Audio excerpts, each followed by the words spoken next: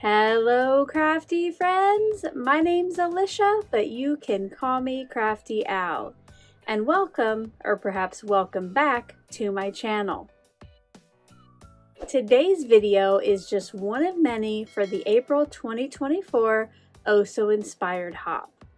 This is a collaboration that I host here on YouTube where me and some of my crafty friends create new projects based upon the same piece.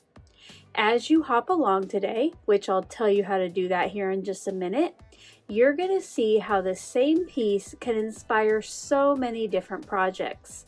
I know that I'm going to have fun hopping along, and I hope you do too. To see what everyone else is creating, you can check out the description box below for a link to the playlist, and I also have each person's channel linked individually. And at the end of this video, I will have the playlist as an end card, so you can just click on that. This month, we're being inspired by the card you see on screen now, and it was created by Danya of the Danya's Doodles Instagram account. I will have a link to the inspiration piece and her main account in the description box below. I hope you'll go stop by and see what else that she's been creating. As soon as I saw Danya's card, it reminded me of a very early SheetLoad of Cards. That was the October 2019 free printable.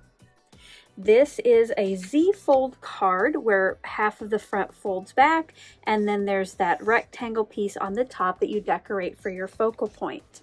If you haven't yet downloaded this free printable and you want to make some of your own cards after watching my video, I will have the October 2019 debut video linked in the description box below.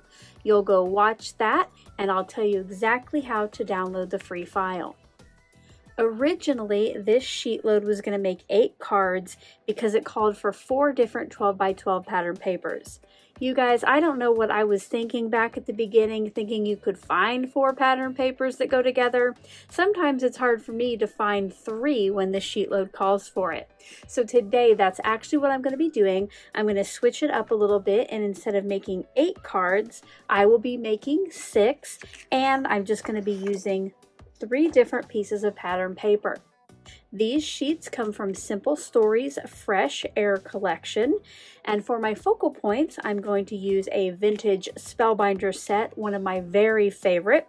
I just love these butterflies, and I will be using a sentiment from my Abstract Botanicals set that I created with Not Too Shabby.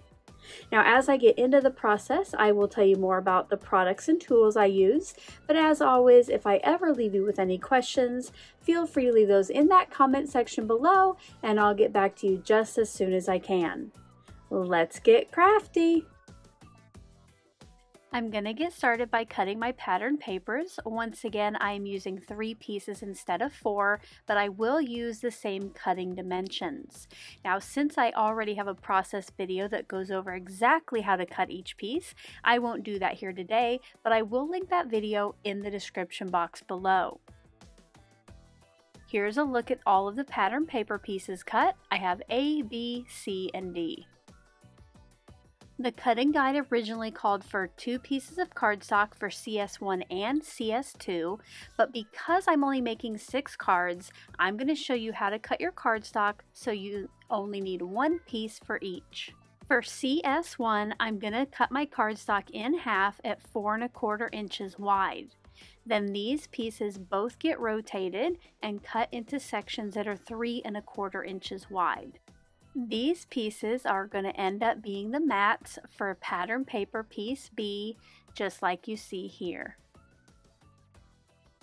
For the second piece of cardstock, CS2, I'm going to cut 2 columns that are 4 inches wide, and then rotate those and cut each piece into 3 pieces that are 3 inches wide.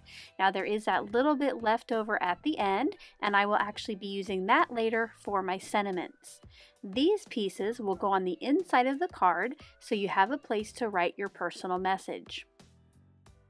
I forgot to mention that I only need 1 piece of each of those cardstocks because originally you were going to cut that focal point oval from those as well. But for me, I won't be using that, so I'm done with the main cutting.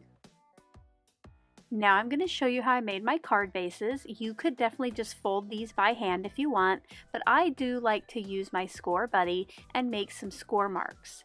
Now these pieces of cardstock, which are 8.5 by 5.5, already had a score in the center at 4 1/4. So now what I'm going to do is score at 2 1/8, which on the Scor-Buddy there is actually a dot there that represents where that's at. So that is super nice. Once you have all those score lines, you're going to fold them.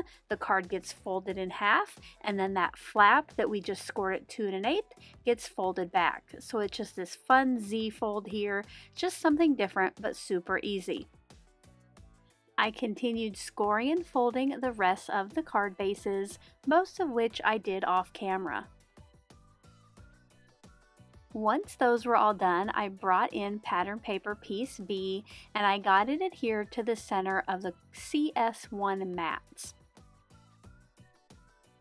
Then I brought in my piece C's and D's, and these are going to go on that little fold back part on the front. Now originally the sketch and supply list called for different pattern papers on each of these little sections, but today I'm going to be using the same. Now one thing I did have to keep in mind, especially here with the writing, was that I used the pieces that flowed together just so they didn't look a little off. After those pieces were in place, it was time for me to make what I call my card kits, and that's just when I take a minute or two to put the pattern papers together that I want for each card.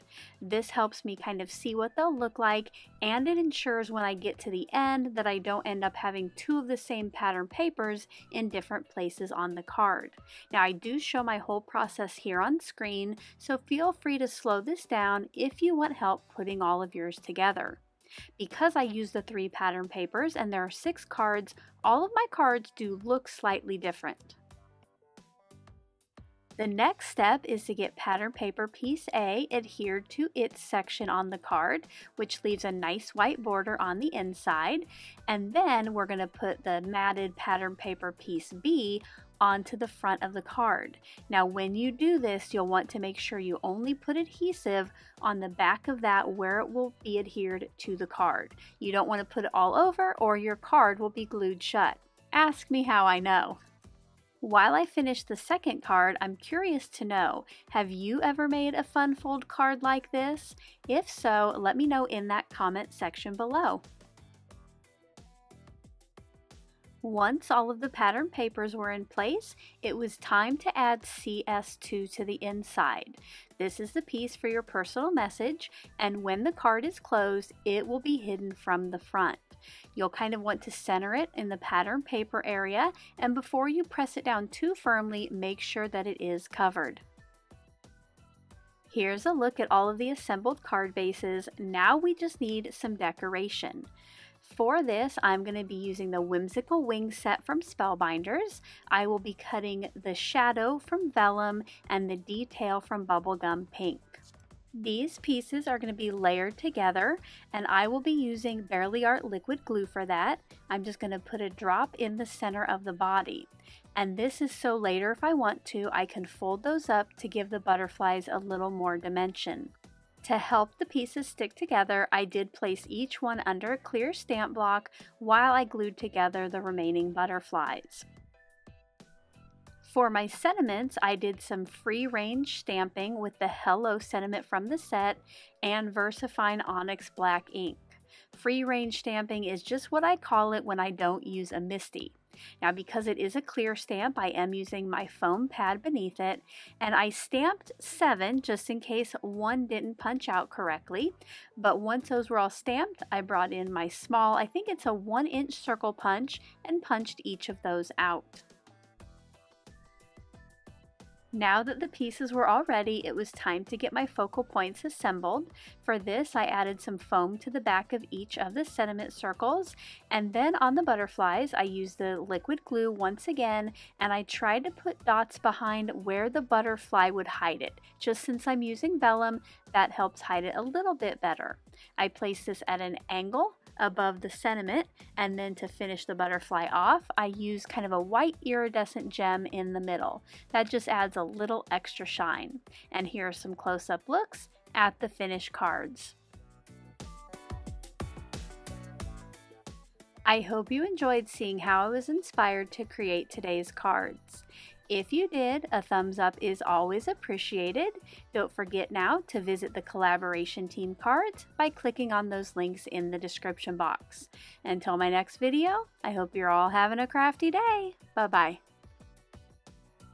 Thank you so much for taking the time to watch all the way to the end of the video. I hope now you'll consider clicking on one of the videos or playlists I have linked above. And if you are interested in any of the products or tools I used in today's video, I do have some links in the description box below.